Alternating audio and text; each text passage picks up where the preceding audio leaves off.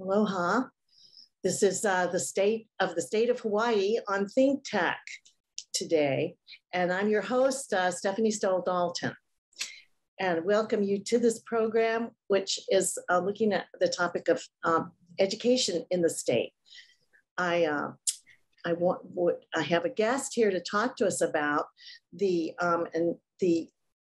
a person who's informed to talk about the enormous amount of funding that is actually unprecedented for elementary and secondary education. In fact, it includes preschool.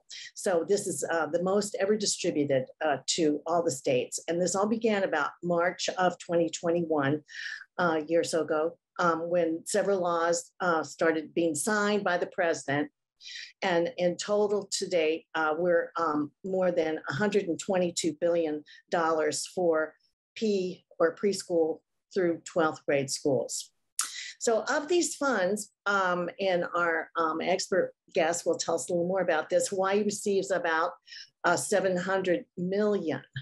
So the DOE is working, the Hawaii Department of Education is working to distribute the funds in equitably for the needs that post-COVID, we, along with all the other states, have. And so those are, of course, safe reopenings, regular in-person teaching, back to that, and learning in classrooms. And this is all to relieve the depredations and the destruction of COVID, of pandemic, to our education and to our children's learning. So today our guest is an education leader here in Hawaii, Cheri Nakamura, and she directs a nonprofit coalition for excellence in education, and it's known as HEI. And the website is HE, and then we have the Hawaiian apostrophe E. So you can look that up to learn more. So welcome, Cheri, to Think Tech. And thank you for participating in this conversation about funding from the federal government to Hawaii schools. Thank you, Stephanie. I'm so happy to be back again. It's really a pleasure to have you back on such a complicated topic. But I think the way you can talk about it will simplify it. I think that I'll just say there are three major bills that have passed, and they're called ESSER, or Elementary and Secondary School Emergency Relief. And there's ESSER 1, 2, and 3. And in three bills, along with another one, the governor's bill. But in those bills, they are of different amounts and have come out at different times since March of 21. So if you just can work with that structure, we don't have to get so complicated about the specific names of the bills, but they all add up to that enormous number I mentioned before, about $122 billion for the country, the whole country, all the states, and about $700 million for Hawaii. Now, is that about correct as you see it from your look at it? Yes, that's correct. Since I think it goes back to the beginning of the pandemic, actually, that some of the funds started to trickle in, and that would have been maybe April of 2020, as everybody may look back and see when the schools closed because of COVID-19. And since then, according to my calculations, it's been about $688 million in various tranches that have come to Hawaii Department of Education. Some of it has come to the governor as well, and that's been allocated to our Hawaii DOE. And so from that time until about 2024, so the last tranche of ESSER 3, and you're correct, there was ESSER 1, 2, and 3, but ESSER 3 was roughly $412 million, I think, that is able to be spent until 2024.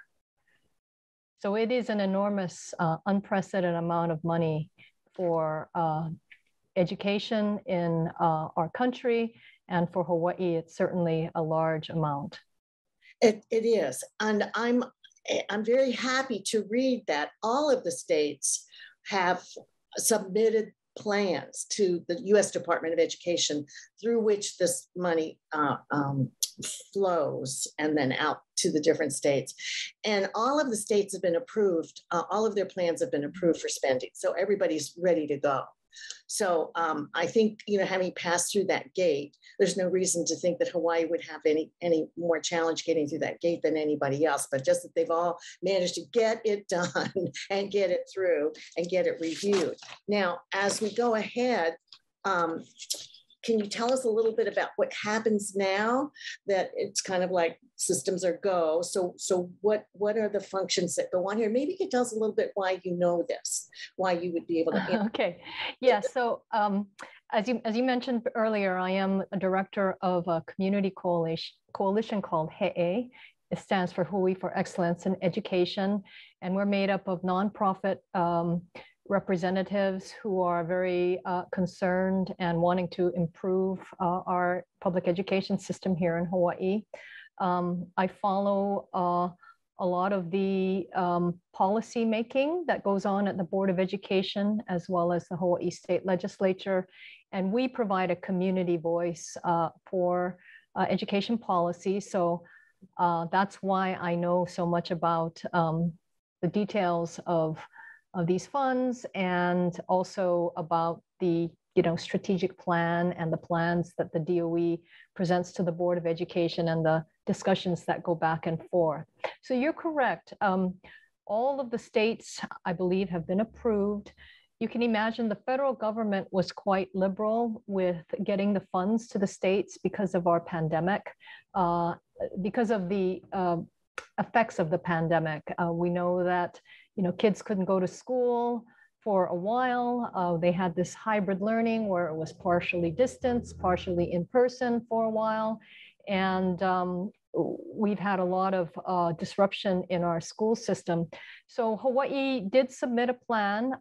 It was rather broad. In other words, they looked at certain categories, health and safety, maybe addressing academics or well-being, and submitted it to the US DOE and got approval pretty readily. So since then, there have been more detailed discussions at the Board of Education, and I've been able to follow them and also provide comment to the board and the department. Well, you've had quite a bit of access, and I'm very pleased that you have, and others too are there. So would you say that the process is rather open to input, or open? Yes, it is actually. The hard part is sort of navigating the process and understanding, how the Board of Education holds its meetings, the agenda items. There are certain protocols. For example, you cannot comment unless an item is on the agenda. And so because I follow the Board of Education meetings pretty closely, I'm in tune with how the community can comment. But for somebody who is not following regularly, it could be very, very confusing. But my group, I'm happy to welcome any community member who would like to learn about the process. Once you learn about it, it is quite accessible. You can provide comment and get your voice heard. Well, when it gets down to the actual writing of the plan, who's doing that? Is that the DOE and their committees, or who's actually doing the plan and the budgeting for this? Yes. So because the federal funds went direct, a lot of it, or most of it, went directly to the Department of Education. It's the leadership, the staff at the DOE, Hawaii DOE, that came up with the plan and is implementing it as we speak. I guess when you asked about, how open or how transparent everything is, the DOE is very good at sort of giving a big overview of how the monies shall be allocated. But what is difficult to find out is specifically how schools are utilizing these funds, and because there's not a sort of real-time process on understanding, the programs or initiatives or how each school is spending their funds. The only time we can understand what a school is doing is maybe every year they have to submit an academic and financial plan, and that is public. So we can see that. Usually it's posted, once a year, and we can go look at it. But these federal funds are unusual in that it's come sort of at different times, and the funds have been allocated, and so it's hard to really know how each school is using their these supplemental funds. So that part is a little bit difficult to get a handle on. Well, in looking at the federal guidelines, I did find the sheet, which was a little different from previously. It wasn't as stringently explained or as clearly and specifically explained about what the requirements were. But then there's a new secretary, plus the whole notion of this allocation is to make things happen and make them happen fast. And I think there's probably a lot of generosity for how it's actually going to happen in the various districts and states. But I did notice that, and anybody can go to the U.S. Department of Education's website and wend their way through those wickets on that website to find out what the allowable uses are for the. So that I just wanted to say in general, I thought it was interesting to know that, like for ESSER 1, which was the first tranche, as you mentioned, there are 12 allowable uses. Mm-hmm. So that means there's guidance coming from the feds. So I mean, this is for all the states. So everybody's dealing with this, and I suppose there would be more discussion and publicity if there were some issues. But then for ESSER 2, there's 15 allowable uses, just to show that they're following all the same thing with ESSER 3. They also they must spend 20% of the money on addressing the impact of lost instructional time. Mm-hmm. I think there is a framework around which people are working. Do you hear anything about this in the discussions of those working on this budget about what the feds to do? Yes, I think the federal guidance, even though there may be 12 requirements, is still very broad. Okay. And yes, I think basically I interpret it as perhaps two large buckets, really addressing health and safety, and then addressing what they refer to as learning loss.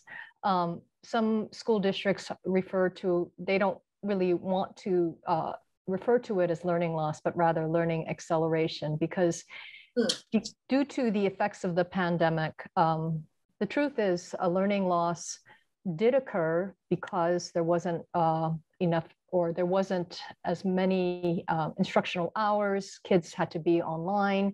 And so the federal government wants each state to be able to supplement the schools so that, we can regain sort of this instructional time, use effective instructional strategies to get kids back on track, because there was quite a bit of slippage in perhaps, academic performance because there was more absenteeism, or kids were affected socially and emotionally by the pandemic. So the supplemental funds are really to address this category of learning loss or learning acceleration. So it's health and safety because we are still going through the pandemic. So we want to make sure our schools are as safe as possible, as well as addressing maybe the social, emotional needs of students, as well as the academic needs. So I really see it as two big buckets, even though there may be, more criteria that has been defined by the federal government. Well, I noticed that there was a survey of 600 school superintendents that showed that those school leaders were using this funds for students' mental health and development needs. Mm-hmm. So that looks like it's a big priority. And another survey, they're starting to do more of them now, but these are just two examples. Another survey showed 82% of the district plan uses for social, emotional, mental, and physical and health development, because this is like children of war, who have really been deprived of these services. So the effects of that can be, can vary widely among. Correct. So as a matter of fact, I did speak to a superintendent on the mainland who did a needs analysis of his district, and they really found that, the pandemic caused a lot of emotional stress on students, even the high performing students, because they weren't able to go to school at first. He mentioned that, they sort of lost the will to try hard, to study hard. They kind of, some of them, sort of dropped out or checked out of the whole of thinking of school or what they wanted out of school. But you can imagine kids who are perhaps in economically disadvantaged areas. I think the factors were overwhelming, because now you weren't able to go to school and you had to use computers and do distance learning. So I think the mental health of students really was affected by the pandemic. So I'm not surprised that many districts did use the federal funds to address the mental health needs of our students. Mm-hmm. Well, it seems that from the year before the pandemic, as I recall, we were really in the hole. I mean, the budget was really kind of a crisis about what was going to happen in the economy of Hawaii and all of that. And then, of course, then the pandemic. And then now with this enormous benefit. Are people excited about? Can you tell us a little bit about the affect of that, or is there any, or is it, it's more work? I mean, where are people coming from? Is it scaring them, or are they making them happy? Well, I think at the school level, you can imagine any additional resources would be welcomed, and it is welcomed. At the same time, though, the effects of the pandemic have been so overwhelming that even with more resources, I think schools feel very stressed to try to get back to some kind of normalcy. So it's mixed feelings. Of course, if we didn't have the supplemental funds, it would be that much more of a heavy weight on everyone's shoulders.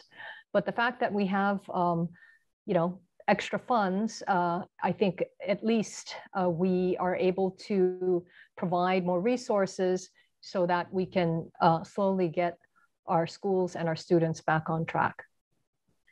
I think one of the questions, and one of the questions I had was what changes might come out of this? You, as a long-term observer and participant in these processes of trying to improve what Hawaii does for its public schools, do you see this experience making a difference for Hawaii schools? What might be the outcomes, in addition to better things they can do because of all the money, more computers and roofs that don't leak, et cetera? I think that it is a tremendous opportunity to try to use the supplemental funds to really understand what's working and what's not working. Or maybe you try to find, exemplary schools. Even during the pandemic in Hawaii, there were some schools that, academic performance didn't slip as much as others.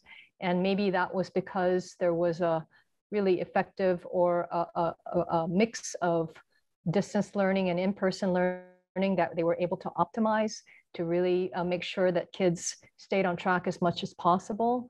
I would hope that some of these funds are used to try to analyze and study some of these exemplaries so that we can have them as, best practices going forward. Unfortunately, though, I believe the pandemic has really made things so difficult. I think just, for example, when the Omicron variant hit, we had infections happening many more infections happening, and schools had to deal with, kids being absent because they had to quarantine, and then you had the testing issue, and there was a lot of disruption going on at the school level. That's why it's really hard, I think, for the system to, try to do some of these analyses that could really help with the extra resources, because they're just trying to deal with the day-to-day of battling, what's going on with COVID. Hopefully, although, I don't think anybody's really sure, Omicron has passed. Hopefully we'll have some stability in our system so that we can do some of these analyses and, really identify some best practices so that we can be able to share them across the state. That's what I'm hoping. But I think the situation is so uncertain that it's difficult to know whether or not that kind of thing could even happen. Well, there's an element of, I guess it's not so much competition, but maybe comparability that's introduced in this process, Cheri, isn't it? Because all of the states are getting all of these funds, and there's going to be a tremendous interest in assessing their progress and seeing what these outcomes are and seeing which ones are doing what and who's getting where. So how do you feel Hawaii will fare in that sense of it? Well, I did want to bring up something that I found, which was found in Hawaii that wasn't really a big significant factor in other districts. So on the mainland, I should mention that most states have districts, and some states have many districts, and it's the funding is by property tax for that particular district. Hawaii is very unique in that we have only one district. It's the state. And so even though we have different islands, we are one state system and we're one district. And our funding is determined by the state legislature. So it's the state general funds that fund education, not property tax. So we're different. I think there is an element of a greater stability on the mainland with property taxes funding education, because in Hawaii, I'll just take 2008 as an example. When we had the great financial recession, our state funds shrunk, and we weren't able to fund education fully, and that's why we had furlough Fridays. We had to actually close schools because we didn't have enough funding to pay the staff to open schools. Similarly, with the pandemic, tourism shut down, so our state funds decreased, and so did our budgets, or so did our monies for public education. Thankfully, though, we did have the supplemental funds come in, and that's really helping. So in Hawaii, part of our ESSER funds, actually it was a pretty significant amount of funds, was used to sort of plug up the budget deficits. And in other states where they had more stable funding, they didn't have to use the federal funds to sort of smooth out the financial situation. They could actually just directly use it for addressing health and safety, and also for accelerated learning or learning loss. But Hawaii, quite a bit of a large chunk had to be allocated towards sort of stabilizing the financial situation, plugging up budget deficits. And so that unfortunately is something that we had to deal with that other districts did not. Oh, there may be other reasons for districts in the many states to have funding problems too, but Hawaii is susceptible because of the economy and the fact that they have to be funded by the state budget. Yes, I think that on the mainland with property tax, it's a little more stable. You don't get these wide swings in property values as you would do with our state revenues. Our revenues are heavily driven by the tourist industry, and when tourists don't come, everything goes down, and education is a large portion of our state budget. So there's some of that. But back to your question about whether or not, Hawaii is going to benefit or be back on track as quickly as other states. I mean, it's going to be hard to know immediately. We are a very large state district. There's 170,000 students. We have a $2 billion budget. It is a very large organization. So to get things going and moving in a way that, where changes can be made progressively is very difficult. If you're in a district on the mainland when there's only 10,000 students, you're much more nimble. And with these extra funds, you could probably initiate some strategies more quickly. And so we have that disadvantage in that although we are one state, one district, we're very large. So it might be harder to move quickly.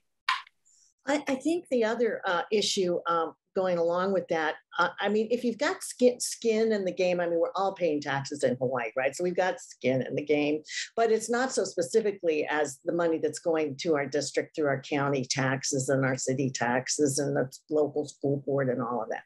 So do you think this might be a time when people are going to be more involved in what happens in the school? I mean, as more publicity comes out on what we're doing with this money and how it's affecting the different schools, I was wondering if you would see that people would pay more, and certainly with programs like this one, people would pay more attention to how things are applied, how this budget is developed and how it's going to be deployed. Right. Well, that's a hope of my coalition, really, to get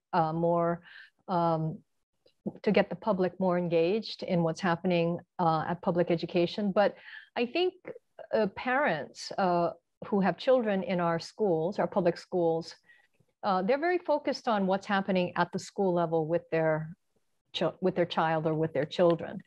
So I would imagine that a lot of parents don't even know that there's a tremendous amount of funding that's going to the school. You're not going to really see the effects of this funding immediately.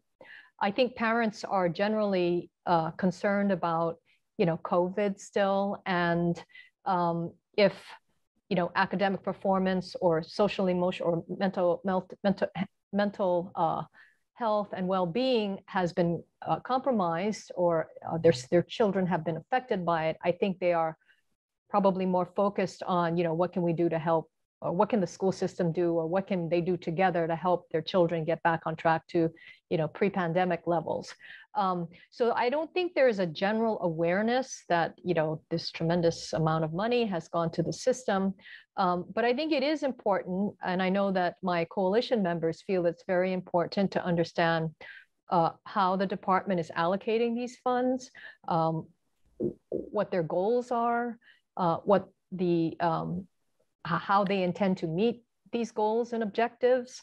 And, I believe it is a one-time unprecedented opportunity.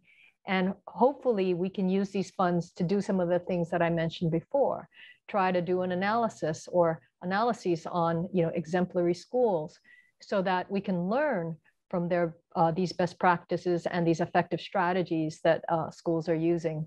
So I'm hoping that it will spark a change, but right now it seems like parents and even community members, it's more focused on what's happening with their children if their children are attending public school. Just to clarify on the difference, the differences between Hawaii and other states' ways of funding the schools, but there are as many people that can help with tutor. Like many of the states are ramping up the tutoring, of course, right? So they're ramping up tutoring to help close these gaps during the summer and even during school. So, but local schools can do those sorts of things. There's nothing about this system that prohibits parents from doing things, or does it tend to be more coming from, the bureaucracy down rather than the parent?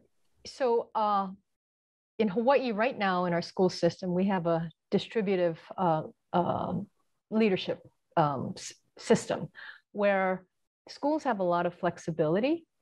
And so schools can choose to implement a tutoring program if they would like.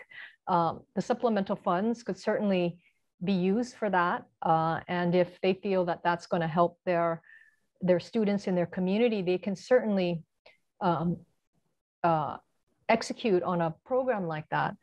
I think what's difficult is the actual planning and getting it going.